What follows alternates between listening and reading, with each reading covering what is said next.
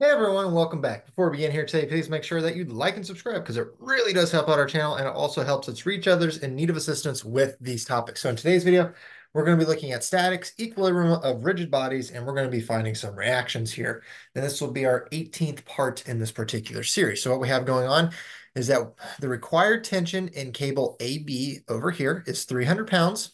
We need to determine the vertical force P that must be applied to the pedal that creates this 300 pounds of force in that cable. And we also have to determine the corresponding reactions here at pin C.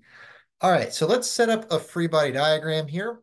So we're going to apply our tension force of 300 pounds here in cable AB. So there's our 300 pounds. And then we are told that we have a pin here at C, so I'm just going to throw in my assumptions for my reactions. So I'm going to assume CY is upward, and I'm going to assume C sub X is to the right. Alrighty, and throwing on the assumption errors for your unknown reactions, don't worry if you assume them in the wrong direction, because if you assume them in the wrong direction, you'll just get a minus sign in the end, so no big deal. So we're going to work on the first one that says determine the vertical force P on this system such that the 300 pounds has to be applied at or in that tension in cable AB. So in order to do that, what I'm going to do is I'm going to sum moments here at pin C. So when I sum moments here at C, C sub X and C sub Y, my reaction unknowns, will drop out of my equation, leaving P as my only unknown there. So I'm going to take counterclockwise as positive, some moments about point C, and everything needs to be in equilibrium here. So all these moments need to be canceled and equal to 0. So let's start with our 300. 300 pounds is rotating counterclockwise about point C, so it'll be positive 300 pounds times its perpendicular distance down to joint C, so that would be 5 inches. And then I will have my P force here at D. So it will be rotating clockwise about joint C. So that would be minus P. And its perpendicular distance over to joint C would be 12 inches. So it would be times 12 inches. And then that's all I have for my moment about point C, since as I said earlier, my reactions go right through that joint. So they do not have any moment about that point. So this is all I have equal to 0. Pretty easy equation here. So P would just be 300 times 5 divided by 12. And that gives us 125 pounds. And since it came out to be a positive number, the downward direction is the correct direction. So there's one of my answers right there. Alrighty, so now with P known being 125 pounds here, we can get the second part of the question, and it's asking for the reactions here at pin C. So we just have to determine C sub X and C sub Y.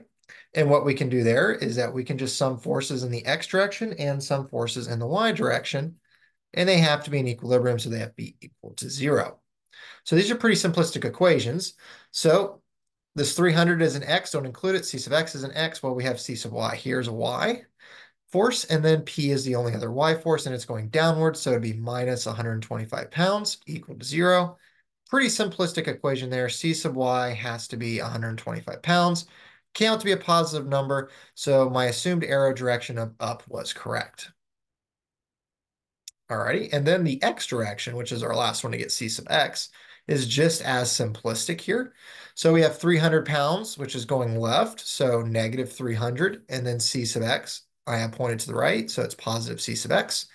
C sub Y and the P force are both in the Y, so don't include them in this particular equation.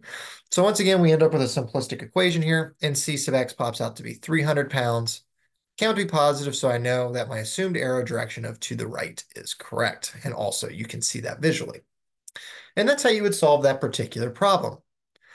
So not super difficult, but make sure that you do have the correct answers. And what we're going to do is that we are going to check our answers here just by summing moments at a different point. And I advise that you would do this like if you have a test or any kind of homework question, just double check that your reactions are okay. And typically what you do is that you just sum moments at a different point. So what I'm going to do is I'm going to sum moments up here at B, and they all have to be in equilibrium still, so they have to be equal to 0.